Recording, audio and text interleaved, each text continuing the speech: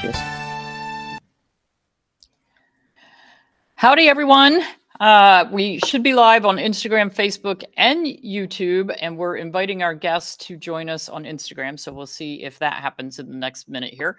But in the meantime, welcome, everyone. It's a new week. And this week we are talking about National Pet Choking Prevention Day, which is officially Thursday, the 22nd. All right. We're still looking for our guest on Instagram. We will see what happens. So my guest today is Dr. Barrie Sands. I met her last year out in California. We were both speaking at an event, and I was pretty dang impressed, let me just say. So you might need to tell her to accept. Do you see an invitation coming up, Barrie, on your Instagram? No, I'm on your Instagram. So she's on my Instagram. It says she's unable to join. Probably because her account's Okay. private. All right. So Instagram folks, jump over to YouTube or Facebook, please, because we can't get Instagram going, and that's fine. Okay. So my guest today, Dr. Barrie Sands, does all kinds of really cool integrative medicine and a lot of energy work, I think. But I'm going to let her give you more information. But she also happens to be an emergency room clinician, which really fun to be an integrative vet in the emergency room setting. So Barrie, thank you for agreeing to join me today. You're welcome. Yeah. So give us a little background on who you are, what you do, and what you love about what you do. Well, as a title, I like to call myself an emergency critical care, integrative functional medicine, holistic veterinarian. Because I do a mouthful. Yeah, that is. And you know what that encompasses is about 30 years of experience and working in private practice, also at a specialty hospital and emergency critical care. I've been doing that for the last 27 years. Wow. I have an integrative practice for the last 20 years. Wow. And all these different modalities, you know, the beautiful things that we get to do in integrative practices like acupuncture and light therapies, homeopathies, food therapies, nutrition, body work, massage, rehab, like all that really cool stuff. I won the Holistic Practitioner of the Year Award last year, 2022. Yay. And I just recently became certified as a master practitioner of shamanic energy medicine. How cool. How cool. And that's for humans and animals. And so I'm just Wow. bridging my scope to sort of encompass the healing effects of everybody. Because, you know, we're collectively together on this. Yeah. You know, it's a human animal relationship. You know, I think that's such an interesting combination and ability, because sometimes we see pet owners, and I'm sure in emergency medicine you see it a lot, where there is just a ton of anxiety, a ton of fear, and people are just kind of, and I saw it in emergency medicine all the time. If you truly have an emergency, you're usually running in the front door, crying, screaming for help, just begging for anybody to get you out of the situation that you're in with your pet. And I would think being able to offer some of that energy, calming energy for the client has got, one, it's got to make your life a lot easier being able to deal with a person who's a little more calm.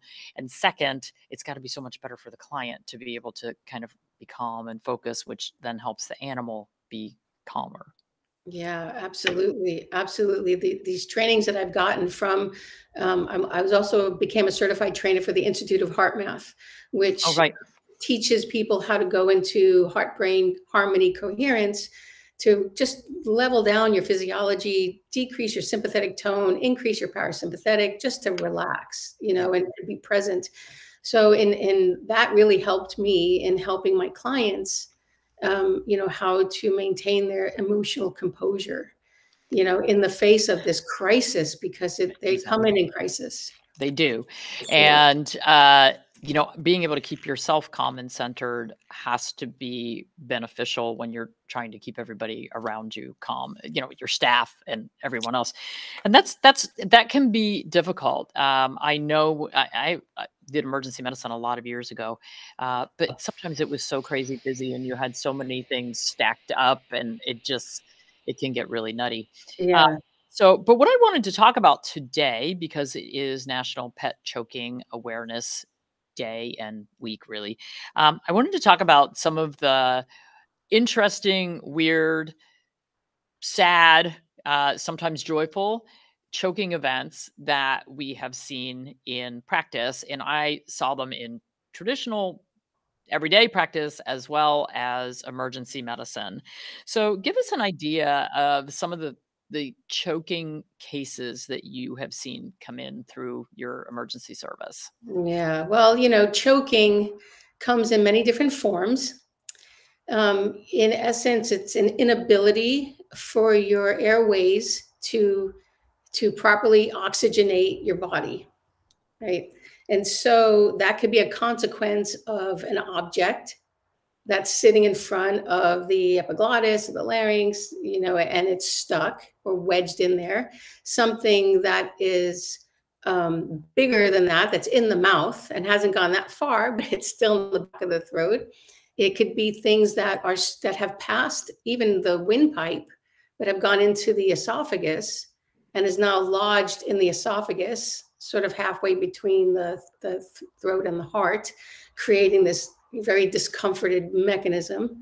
And then there's the choking that happens with things around the neck, physical things around the neck, whether they're collars that are getting caught on things, or they're collars that are getting manually pulled and choked, choking up the animal on a daily basis.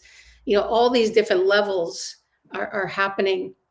And I've had a variety of things. I'd have to say, off the top of my head, the most interesting for me choking episode was an actual inhalation of a palm seed. Palm seed. And we see a lot of these palm seeds from the palm trees in California. And this was a relatively big dog. So he was able to ingest a seed about the size of maybe a half-inch round. And he actually inhaled it into his trachea. Wow. And so that was a very precarious situation, because it was very timely, because you had to get the seed out. Otherwise, if he kept inhaling it, it would either get lodged deeper in the trachea or go into one of the branches of the bronchi and then seed itself deeper into the lung tissue. And that is just a disaster in itself. Did the owner come in knowing that the dog had kind of inhaled that palm seed? Like, did they know what the problem was? He suspected. He said he was eating a bunch of seeds, and then all of a sudden he couldn't breathe. Wow. And so we, when he first came in, you could see that he was partially cyanotic, and cyanotic means blue, and not oxygenating, and very frantic. And so we really needed to address this very quickly, sedating the dog, getting an IV catheter in him, taking an X-ray, seeing where this thing is at. And that's how we knew it was in the trachea itself. And it was a very masterful coordination of my team to implement the success of this situation. It was amazing. And how did you manage to pull it out of there? Well, thank goodness we had a fluoroscopy machine in our clinic, because I don't think I'd be able to do it without it. It would have been very difficult. And a fluoroscopy machine is like a live X-ray, where you put the animal underneath it and you can see what's happening in a dynamic way. Very cool. We were using the fluoroscopy, and the coordination of the event with with the 4 people involved and the fluoroscopy, and it took about maybe under an hour. We were trying to, oxygenate the dog while we're trying to figure out, basically I said, there is no plan B. Right. This has to work. And because we only had, once we put the dog under anesthesia, and he wasn't going to, there's no way to capture his air. So we had about a minute to remove the foreign body. Wow. So the coordinated effort of everybody's play was really important. So, we got all that dialed in, and then we're like, okay, go. And we ended up under the fluoroscopy. We passed a Foley catheter down into the trachea, and then blew the little, we could see the seed. We went past the seed. We blew up this balloon on the lower side of the seed. And then as that was bigger than the seed, we pulled it out. How ingenious. I was thinking you were going to say, okay, we had an endoscope with the little grabbers. How ingenious I never would have thought of that. Yeah, That is so cool. there's not enough room. It's so little, the space is so small. Right. And that also reminded me, I had recently, this was very difficult. It was a tiny little kitten who bit off the tip of the nursing bottle, and she inhaled it. But it actually went into the upper esophagus. And so it was easier to get out because it's in the esophagus. And we could intubate her for the anesthesia, but there was no space in that tiny little mouth. Yeah, no kidding. Oh my gosh. So, oh gosh, those are so, well, good for you. I think my weirdest one, when you're in emergency and you're on the overnight shift, which I was on a lot, usually the shifts are like 8 p.m. to 8 a.m. And between 6 and 8 a.m., you're literally just trying to catch up everything that's left over from all night. You're trying to go through all the cases in the hospital, make sure that you have all your notes and everything ready so that you can do the handoff to the next doctor coming in. You're getting the new technician shift coming in at 7 o'clock. You're getting all of them on board with everything. So the last thing you want is a major emergency to come in the door, like 40 minutes before you're supposed to leave. Because, it's like, and I usually that was back, I was doing relief work a lot then too. So it was usually like, okay, I'm leaving here at 8. I got to be at the next clinic at 9. And if I get hung up here, I'm in deep doo-doo. So, this guy comes running in the door about 7:15 in the morning, and he's carrying about a 90-pound German Shepherd who was limp. And I thought, oh my gosh, what is this disaster at 7:15 in the morning? And, everybody's busy trying to catch up from everything overnight. And he came running straight to the back, laid the dog on the table. And I said, what's going on? And he said, I was playing ball with the dog, and I was bouncing the ball off the wall. And as it would come back, the dog would catch it. And it was one of those round, hard rubber balls with the hole in the middle with the bell in it. And when the dog went and caught it, it lodged right into the airway. So completely sealed this dog's airway. Luckily, he lived close by. So I didn't have to sedate the dog because he was already passed out and he was pretty blue. Cranked his mouth open and looked. And luckily, the hole of the ball was facing me. Oh, nice. And so I was able to just get a towel clamp in there and grab hold and pop that thing out of there, and the dog did sort of came back to life. And I mean, but it was all just a miracle. One, that he got there fast enough. Two, that the ball was facing in a direction that I could actually get a hold of it. But it is amazing. As a matter of fact, we did an article for VPN, which is a paid website for veterinarians, that came out today, I think. And the picture that they chose for the article is this big bully breed dog with the ball coming straight at him with his mouth wide open. And the ball is just the right size that it's going. So that is something I would warn people. If you are playing ball with your dogs, always throw the ball away so your dog has to chase after it. Do not throw it toward them where they're going to grab and it may go in. And always use a ball that's too big to get all the way in their mouth. Golf balls are a perfect size to get stuck in the airway of medium to large breed dogs. I mean, there's so many things that we see. So give us another couple weird ones that you've seen. Well, if you have, it's not always practical to have like huge balls if you're playing ball, right? Because they like the dog to catch the ball, then they give it back and they drop it. It's no fun if it's too big to get in their mouth because they're not playing soccer, right? So my suggestion with balls in general, anything that when it gets wet is not slippery, slimy, is better, like something like that has a little bit of texture and fur, like even those tennis balls, something that if you had to, if it did get stuck and you had to reach in the mouth, even with a tool, a stick, something small to just poke it in and push it out, the slimier and smoother it is, the more difficult that's going to be, because it's just going to roll. Yeah, it's just going to keep rolling as you're trying to grab it. And it's better if it has some sort of weird texture, something that you could flick or get around, or, so that's a little, pearl right there. I had a dog come in. It was a Cavalier, King Charles dog, and he was eating dinner and ate too fast. And then he came in, he couldn't breathe. And the owner didn't know what happened. She thought maybe he had aspiration pneumonia. He tried to vomit. And so he came in, and he was obviously had a lot of inhalation, couldn't inhale well, and actually couldn't exhale either. We looked in his mouth, and he had just a big chunk of beef, big chunk of beef, just right sitting on the top of his larynx. And so it wasn't difficult to get it out.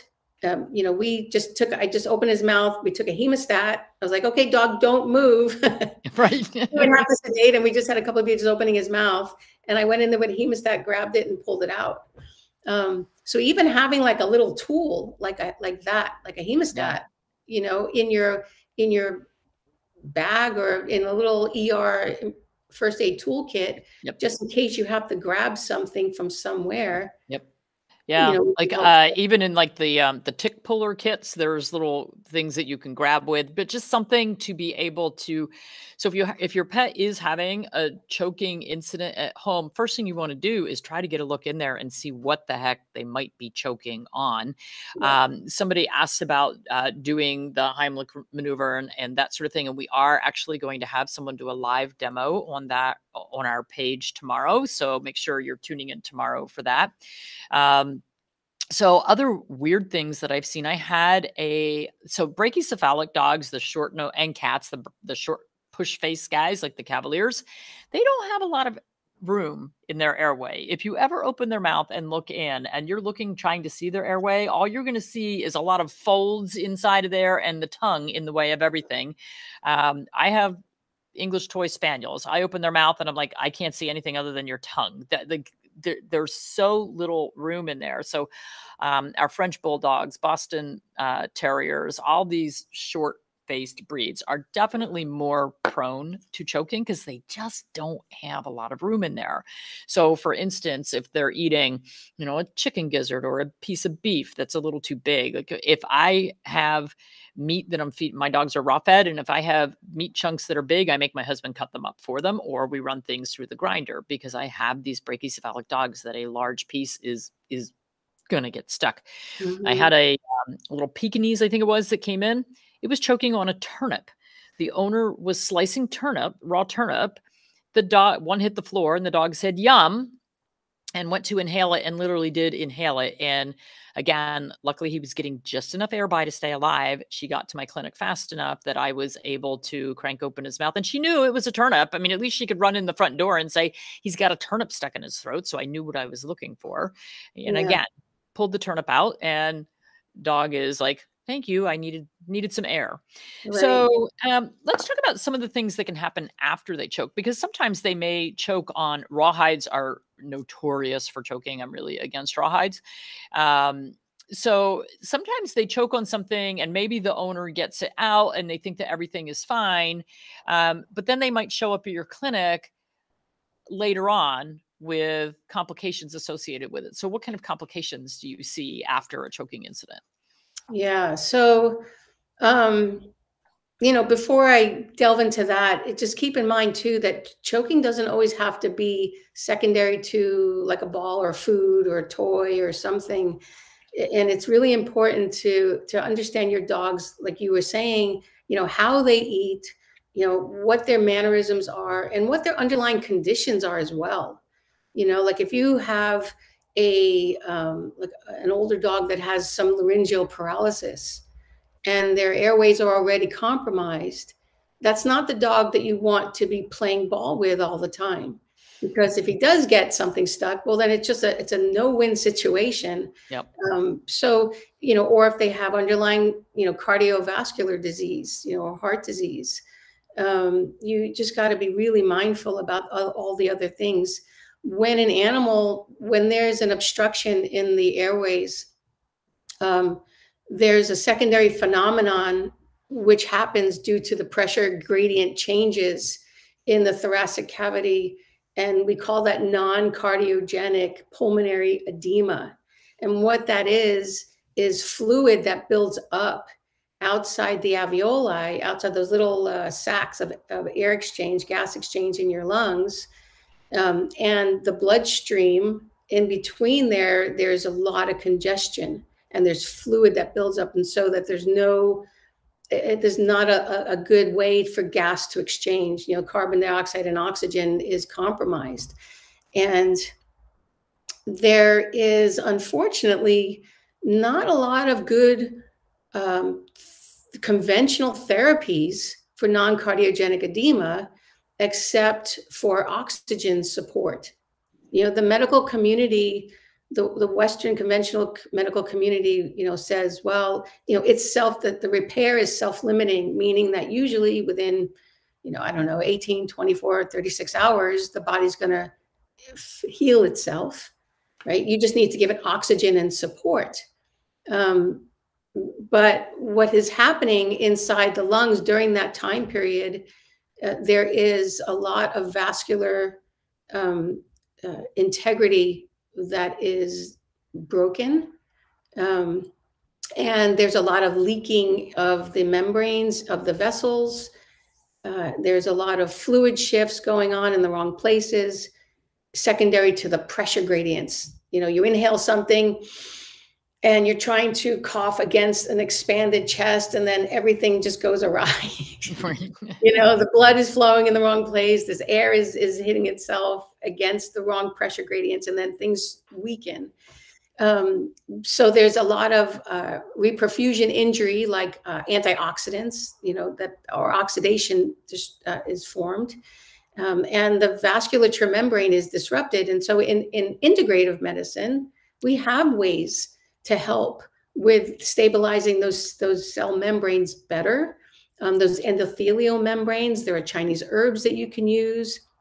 And you can use these things rectally. You don't have to put anything down the throat, because obviously if they're choking, they're not gonna want to eat. They're trying to breathe, and you're not going to put anything orally. Right. So they're getting injectable things, or you can use herbs rectally to help. Yeah. So that's the thing. Like, your pet may have a choking incident and you think, okay, good, got through that, no problem. And then a little later on, you're like, oh, poo, looking right. And this could happen within a few hours after the event. Like, he'll seemingly seem fine, and then all of a sudden the breathing will become labored. Yep. Yeah. So, I mean, it's just we see so many of these incidents. Like, I saw them even when I wasn't in emergency medicine, just in my regular practice. I would see them. I had a client whose cat got tangled up in its collar. It had gotten outside, got tangled up in its collar, choked itself, and died because of the collar twisting. We see it with wand toys that we play with cats, with the strings. A lot of times people will just tie them to a doorknob, and it's got the feathers and the long elastic string, and the cats are playing with it. And the next thing you know, the cat's hanging from it. So it really, our goal with the National Pet Choking Awareness is to, one, raise awareness, and two, decrease the incidence of these things occurring, because there are about 200,000 incidents of pet choking per year. They don't all result in death. If you're very lucky and you have an emergency service close by, or you're able to dislodge whatever the choking problem is, then hopefully you have a good outcome. But unfortunately, for some of these animals, even if they do survive, first of all, there's an emotional toll for the owner, which is just devastating. So avoidance is much better than dealing with that after the fact. But there's also a huge financial toll if your pet ends up at the emergency service under sedation, with a whole team figuring out how to get a palm seed out of a dog's throat. I mean, I have to imagine that client was so grateful, but I have to also imagine that client had a pretty good bill. Yeah, he didn't have to stay overnight, and it was one of those, it was less expensive than the one that has the non-cardiogenic edema that's in oxygen for a day and a half. Yeah. That their bill is a lot more expensive than this procedure is a procedure, anesthesia. And then it was, as soon as you get it out, the dog is fine. The guy goes home. and everybody is grateful. Yeah. And if you make it look too easy, you don't get the like, oh my God, I was like, you don't really understand how amazing that actually was. Yeah, that was amazing. He was like, yeah, thanks, doc. Have a good day. And I'm like, yeah, right. Yeah. Okay. All good. See you. Hope not to see you next week. Yeah. Another thing too, we can talk to the expense about things, but one of the things that came to mind about awareness was having dogs in the back of trucks that are not harnessed effectively. I've seen a lot of dogs that have collars on with leashes that are in the back of the truck, and then they decide to jump off the truck. And I've had many of these dogs come in that have been strangled and being dragged because they don't know that the dog jumped out. Exactly. And then they hear banging or whatever, and then the dogs come in. If they survive, they come in with a lot of neck injuries. They'll come in with wounds on their feet because if they're trying to run against the car. I had one dog who had the leash that was around the neck and got caught underneath his arm and almost severed, virtually all the muscles were gone in the arm. Oh my gosh. I can't believe that's not illegal. I mean, in some states, I think when I lived in New Jersey, I think it was illegal. I don't know if it's illegal here, but when I see dogs in the back of trucks, I literally want to pull the person off the road and, shake them and say, what is wrong with you? Like, why does this seem like a good idea? They have all these new mechanisms where there's a harness and you can hook them in like in 4 points. So they're just like in the middle. Yeah. Oh my gosh. That is so crazy. Hey guys, is my, power cord plugged in? Cause it's saying I'm really low and I'm in energy saving. I'm thinking I'm not plugged in. Yeah, I'm not. Thank you. Yeah. Oh, my screen just brightened up. How about that? So one of the things, one of the reasons this Pet Choking Awareness Day came to be is because the folks at Bow Wow Labs have these really cool, and Barry wasn't aware of these before we went live. They have these really cool gadgets, and this is called the Bow Wow Buddy. Spin it around. The Bow Wow Buddy. So it has this hole in the middle, and it has little teeth in there, kind of hard to see. And in this end, there's this little screw. And what it does is there's a thing in the middle. So you put your long-term chew in there, whether it's whether it's a bully stick or whatever, and the little teeth hold it, and then this grabs hold and locks it in there. So, because one of the things that they like to do, and I was talking about, we had dogs during our office meeting today, and these come in different sizes depending on whether you have big dogs, little dogs. And a couple of the dogs were chewing on ram horns, which I really like as a long-term chew because they break down in little bits instead of big chunks breaking off, and they don't soften up so that they can try to swallow them. But both dogs were down to these little end pieces, and they were both at the size where I could just see, like, one of the dogs looked at the other dog, and what happens when you want to get something away from them? You say, drop it, and they go, gulp. And so I'm just picturing this as we're talking about pet choking awareness. I'm like, oh my gosh.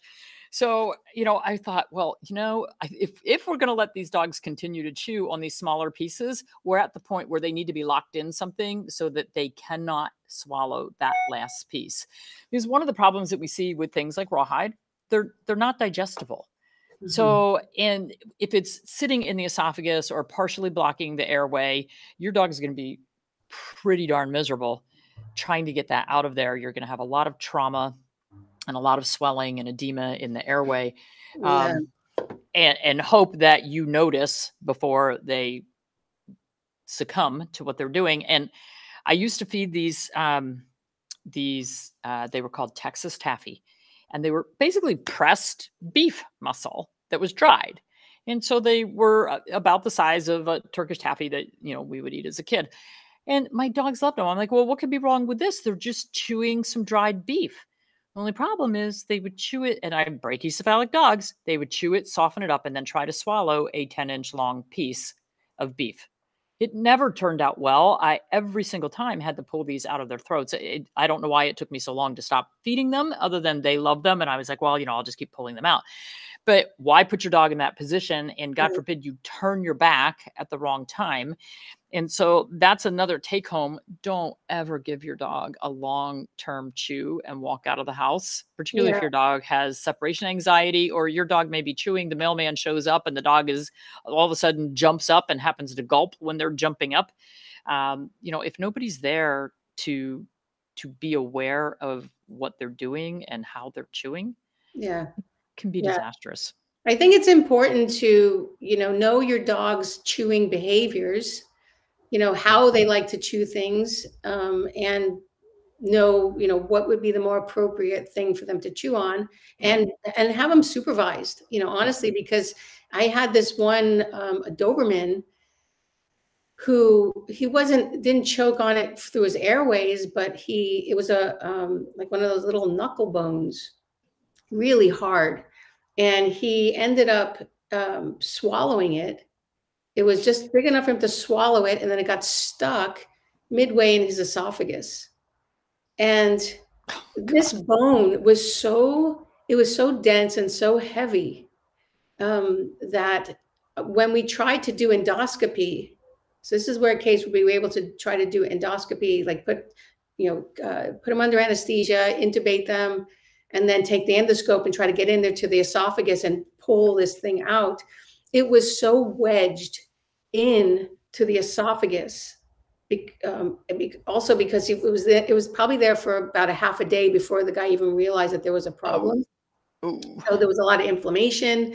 We didn't want to tear the esophagus. Yeah. It became such an ordeal that the dog ended up having to have abdominal surgery, where we had to go in through the stomach and then reach in through the stomach to go up the other side. Like, we had to come at this thing from both angles. Oh my gosh. To get it to move into the stomach so that we can pull it out through the abdominal incision. It was a massively big deal. Oh my God. Yeah. There's an expensive big deal. Yeah. And I'm pretty sure that this dog never had anything to eat like that ever again in its whole life. I mean, he did survive. The recovery was very long, very expensive. Oh my gosh. I can't I've even never imagine seen anything like that since, but it is amazing. Like, in the vet journals every year, they have the x-rays of I can't believe the animal swallowed that. And literally x-rays of steak knives and choker collars and leashes. It's like, how did they get that down? Yeah. So, I mean, you give them a chance and they're going to figure out how to swallow something that they really, really shouldn't. Oh yeah. I had a boxer come in, and mom was giving him some peanut butter on a spoon, and he inhaled the spoon. The spoon was now in the dog's esophagus with the peanut butter.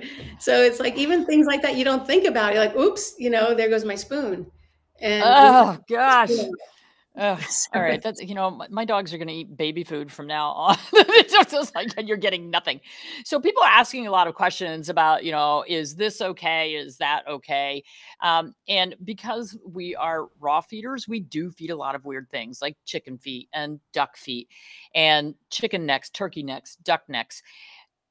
And the thing is it too small or too large for your pet? That's going to be an individual decision for every one of them. I would never give any of my dogs. Now, remember, I have small dogs with small airways. I would never give any of my dogs something like a neck or a foot to chew on unless I was right there and I was holding onto one end of it. The last thing I want is one of my dogs to decide that he can swallow that chicken neck, and so I have a hold of the other end.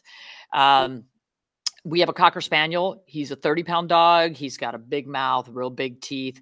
So I'll give him things like a dried duck head, which he crunches that and it breaks apart into little bits, and that's good. But even him, I know his chewing style. I would be worried about something like a duck foot with him, because I could see him chewing it just enough to soften it up and trying to gulp it down. So it really is. And even for kitty cats, some kitty cats will just kind of sit there and gnaw on something, and others are sort of like, I'm going to steal that and I'm going to go hide from everybody and I'm going to try to gulp it down. So you you have to know your animal, and so don't ever just give them something new and walk away. Yeah, Always supervise, for sure. and Yeah. keep a hand on it. Like my dog is he eats more like a surgeon. He's very meticulous, Oh, cool. He is not a gulper by any means. He likes textures and crunchies and make things small. So when I do give, and he's about 40 pounds, and when I give him a long-nosed dog, sort of like Terrier, Belgian Malinois, Greyhound mix kind of dog, and when I give him those chicken necks, he will. I watch him and he's just very meticulous, almost like vertebrae by vertebrae. Very cool. Yeah. It'd be nice if all dogs were like that. Yeah. So he's not like the crazy gulper, but if he Yeah. was, that definitely would not be my choice Yeah. of that. And And, I think you also have to know, if you have multiple dogs in the house and you've got somebody who is food aggressive, you may have everybody gulping. As a matter of fact, we've right. had our mule and our pony choke in the past month, because the draft horse, when we put the food out, the draft horse is running from bowl to bowl trying to steal everybody's. Mhm. So the others are gulping. And so this is not just a small animal thing. My pony choked, and then about a month later, the mule did the same thing. So now we know who can eat together and who can't eat together. So that's another thing. If you have multiple animals in the household and there's going to be competition for whatever it is that they're eating, be very, very careful, because that does result in gulping. Yeah. Yeah. I have a question. Like, how did you help your horse with the choking? Well, they're really interested. So what they're doing is they're getting a ball of food stuck in the esophagus. So it's not in the airway, it's in the esophagus, but it occupies enough space that it's also pressing on the airway. Horses can't vomit. So even if they want to get it up, they can't. They can't go in that direction. So it has You gotta like nowhere to tube go. him or push it. Yeah, Like, there's no way to go except down. Right. So what happens is everything starts coming out their nose, and they stretch their neck going, and they drool a lot. So the pony, I walked her a lot and massaged her throat a lot while I was waiting for the vet to come, because of course it was after hours. And the vet got there about an hour later, and by then she actually had cleared it, but I had them tube her anyway to make sure that there was nothing left. The mule happens to be, you probably don't know the story of all of our crazy rescue animals, but the mule happened to be the murder mule. She's called the murder mule because when she was at the kill pen, she's an old Amish work draft mule who had been so abused that she was literally trying to kill men who would get near her at all, because she had just had saddle sores and girth sores and bit sores, and she had been so abused and she was so lame.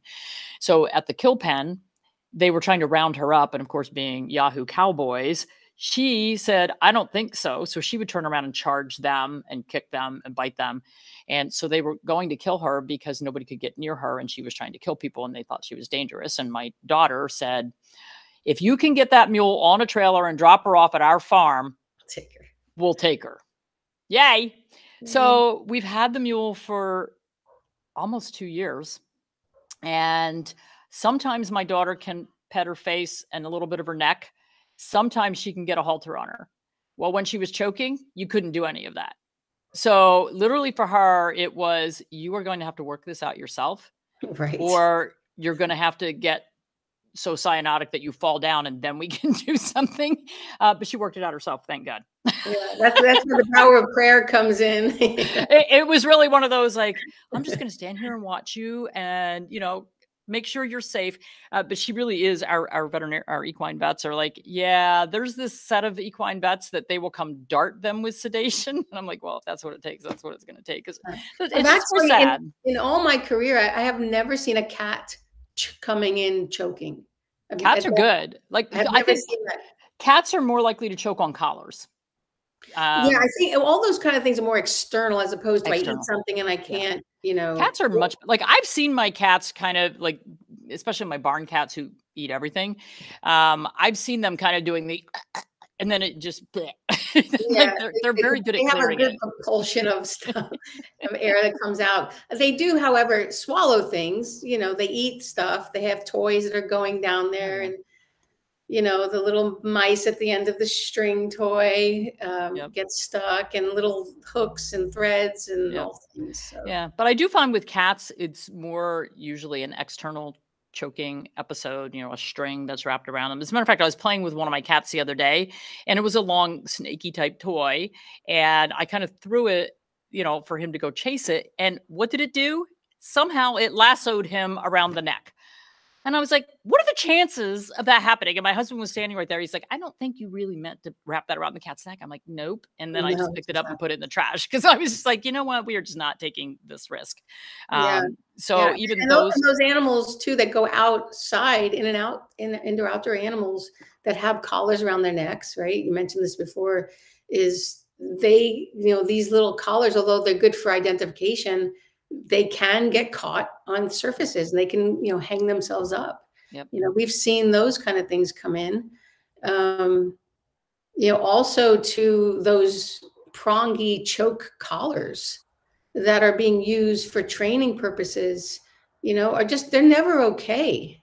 There's always a better way to deal with an animal, to train it. And aside from pulling in, on the structures, there's so many important structures in the neck that we don't think about. Even when I don't even like any dogs walking around without a harness. Because if they're on a collar, the client says, oh, my dog never pulls. But every dog pulls. Well, sure. If they get scared or they see something that they just can't resist. Yeah. Or if all my guys are in harnesses. And they're just going a little bit like this, and it's a little bit, but what you're doing is you're compressing all those important structures. You have your vagus nerve that's coming up that innervates your larynx. You have your carotids, arteries that are innervating the blood flow to your head, right? You have your cervical spine, all of these important structures that are constantly being manipulated and damaged slowly, much, much better. Yep. To not Yeah, have that's what, with doing chiropractic work, you could tell which dogs are on a collar and which way they're pulling. It's like, oh, your neck is out of whack. So, yeah. Anyway, Barrie, thank you very much for your time today, and thank you for the work that you're doing. You are amazing. I hope you want to do it for another 20 years because it's hard to find good people. So we've been talking about the craziness with the veterinary profession right now and the shortages and all that. Does your emergency service ever have to go on diversion where you have to send people elsewhere because you're too backed up? Oh, yeah. Yeah, we sad. do. I think since COVID, because the emergency room has been so available, right? All these other practices were either too, I don't know, some practices were even closed, and they just diverted everything to the ERs. So we were getting at least 2-3 times more clients coming in that we can handle. And now, because of all this, the years that have gone by, I think there's a lot more staff that are just being exhausted, and they just don't want to work anymore. There's just this morality thing that is depleting everybody. And so we definitely have less staff. We have, the veterinarians that show up, but we're always full. Our cages, we have cages that are full. And so our policies are, depending on the level of our fullness in the ER and the staffing, we have policies that if you're dying and you're showing up at the door, you will always come in. That's good. If you're seizuring, if you're choking, that's good, because there's a lot of services that won't even do that.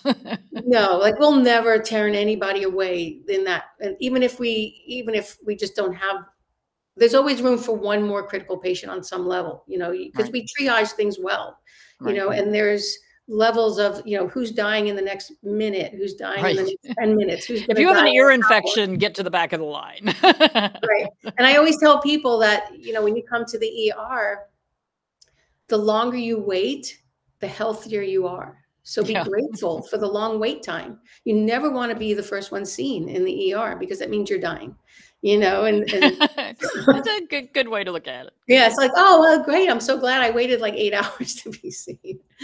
You know, and so we do see the critical patients coming in, and those obviously the critical ones are the ones that are choking, right? Those are the number ones on the list. If you're blue, you're coming in, and we're doing, you know, and they'll also too with choking, we didn't talk about this, but that lends itself to having hypothermia, right? Heat stroke.